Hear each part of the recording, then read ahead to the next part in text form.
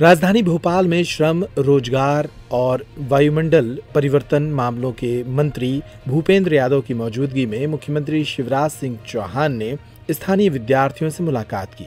इस दौरान उन्होंने कहा कि मध्य प्रदेश में रोजगार के अवसर को बढ़ाने के लिए व्यापक तौर पर काम किया जा रहा है। अगस्त माह तक मध्य प्रदेश में 1 लाख सरकारी नौकरियां दी जाएंगी। उन्होंने कहा कि मध्य प्रदेश को मेगा जॉब फेयर दिए जा रहे हैं ताकि ज्यादा से ज्यादा लोगों को रोजगार मिल सके। इस दौरान उन्होंने यह भी कहा कि मध्य प्रदेश तेजी से टेक्सटाइल, फार्म, फूड प्रोसेसिंग का हब बन रहा है। सुनिए मुख्यमंत्री शिवराज सिंह चौहान ने भोपाल में आयोजित इस कार्यक्रम में क्या कहा। अगस्त तक 1 लाख शासकीय नौकरियों के माध्यम से रोजगार दे देंगे। लगातार 60,000 बच्चों को लगभग मिल चुका है, 40,000 को और मिलेगा और जैसे वो पूरी हो जाएगी तो अगले 50,000 के लिए फिर हम इंटरव्यू शुरू कर देंगे। तो पढ़ाई लिखाई करनी तो शासकीय सेवा में भी अवसर मिले, लेकिन हम जानते हैं शासकीय सेवा से सबको रोजगार नहीं मिल सकता। एक बड़ी चीज है स्किल्ड मैन पावर। निवेश आएगा, उद्योग आएंगे। देखिए एक चीज दुनिया में आप देखिए, भारत आज दुनिया की सबसे ज्यादा जनसंख्या वाला देश है। आप सब जानते हैं 140 करोड़ की आबादी का देश चीन को हमने पीछे छोड़ दिया। अब कई लोग इस आबादी को समस्या मानते हैं, लेकिन हम समस्या नहीं मानते। सबसे ज्यादा युवा आबादी भारत में है। हम इसी को ताकत बनाने के पक्षधर हैं। प्रधानमंत्री कहते हैं इसी को ताकत बनाए। आने के बाद पहले 4,000 रुपया और जन्म लेने के बाद 12,000 रुपया, कुल 16,000 रुपया देते हैं ताकि बहन घर पर रह के आराम भी कर सके महीना भर और बेटा बेटी का लालन पालन भी कर सके, पोषण आहार भी मिल सके। बीमार हो जाए तो इलाज की व्यवस्था, बिटिया की शादी की व्यवस्था, बच्चों की पढ़ाई की व्यवस्था, और भगवान ना करे एक्सीडेंट में मृत्यु हो जाए तो सीधे 4 लाख रुपया। कभी ना हो ऐसा, लेकिन होता है कई बार। सामान्य मृत्यु को 2 लाख रुपया और अंतिम संस्कार के लिए भी 5,000 रुपया देने की व्यवस्था संबल योजना के अंतर्गत की है। जिंदगी में कहीं कठिनाई का अनुभव ना हो, हमारी जिंदगी कैसे सरल बने, आसान बने, इसके लिए लगातार प्रयास किए जा रहे हैं। उन्नयन करके कर रहे हैं और ग्लोबल स्किल पार्क तो बना ही रहे, जहां पहले साल ही हमारी कोशिश होगी 6,000 लोगों को हम ऐसा ट्रेन करें कि सीधे उनको रोजगार मिल जाए, सीधे उनको जॉब मिल जाए। तो उस दिशा में भी स्किल मैन पावर तैयार करने का हम काम कर रहे हैं। तो व्यापक अभियान उसके लिए हम लोग चला रहे हैं, ITI के माध्यम से, अन्य माध्यमों से। लेकिन एक बात और मैं रोजगार के संदर्भ में अपने बच्चों से कहना चाहूंगा, जो यहां सुन रहे हैं उनसे भी, जो बाहर में जो सुनेंगे उनसे भी। देखिए कुछ लोग करते हैं बेरोजगारी भत्ते की बात, और जिन सरकारों ने बेरोजगारी भत्ता दिया उनने केवल बच्चों को छलने का काम किया। इतनी शर्तें लगा देते हैं कि कुछ मिलते ही नहीं, बहुत कम लोग। लेकिन कैसे काम चलेगा?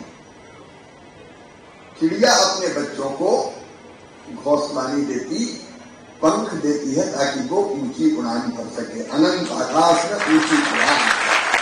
रोजगार के एक व्यापक अभियान चल रहा है मध्य प्रदेश में भी। आप जानते हैं एक तरफ अलग अलग कंपनियों में रोजगार, इन्वेस्टमेंट लगातार आ रहा है। मुझे कहती हुई खुशी है, मध्य प्रदेश देश का टेक्सटाइल हब बन रहा है, ऑटोमोबाइल हब बन रहा है, फार्मा हब बन रहा है, फूड प्रोसेसिंग का हब भी बनेगा और लगातार नया निवेश मध्य प्रदेश में लगातार आ रहा है। अभी PM में तो टेक्सटाइल पार्क हमको मिल गया, प्रधानमंत्री जी का आभार। मेडिकल डिवाइस पार्क हमको मिल गया। IT सेक्टर में हम तेजी से काम कर रहे हैं। तो एक तो हम जो निवेश आ रहा है उसके माध्यम से रोजगार, जैसे आज कुछ मित्रों को मिला, जाएंगे तो काम सीखने के बदले उनको 8,000 रुपया महीना दिए जाएंगे। काम सीखने के 8,000 रुपया, जो 12वीं पास हो उनको 8,000, ITI और 12वीं को 8,000, ग्रेजुएशन जिनने किया 9,000, ग्रेजुएट है या टेक्निकली कहीं और कोई शिक्षा प्राप्त की है, उनको 10,000 रुपया मिलता है। अब एक तरफ काम को सीखेंगे, लेकिन काम सीखने की अवधि में उनको दाम भी मिलेगा, कमाई भी होगी, और काम सीख के या तो परमानेंट उनको जॉब मिल जाएगा, वही का काम सीखा है, या फिर वो और कहीं जाके काम करेंगे। हम ये भी कोशिश कर रहे हैं। लेकिन देश में भी रोजगार के अवसर है, लेकिन दुनिया में भी बहुत रोजगार के अवसर है। दुनिया के कई देशों की आबादी घट रही है, उनकी पॉपुलेशन बूढ़ी हो रही है, उनको काम करने लोग चाहिए। तो हम ऐसे भी ट्रेन करेंगे बच्चों को, केवल मध्य प्रदेश में नहीं, अगर वो बाहर भी काम सीखेंगे तो भी हम पैसा देंगे, और ट्रेनिंग ऐसी देंगे कि देश के साथ साथ दुनिया में भी अगर जरूरत हो तो भावी रोजगार उनको मिल सके। जितनी संभावनाएं रोजगार की हो सकती है, उन सब संभावनाओं का दोहन करना है। आज मेगा जॉब फेयर के माध्यम से भी रोजगार मिल रहा है। रोजगार के माध्यम और कौन कौन से हो सकते हैं? अब दुनिया में कई देश ऐसे हैं। कल माननीय प्रधानमंत्री जी बता रहे थे जब मुख्यमंत्रियों की बैठक थी कि कई जगह खेती करने के लिए ट्रेंड लोग थे, कई जगह नर्सिंग के क्षेत्र में काम करने वाली बेटियां थी। अलग अलग जरूरत है, तो वैसी ट्रेंड लेकर ट्रेंड करना और बच्चों को रोजगार दिलाना, इस अभियान में हम लगातार लगे हैं।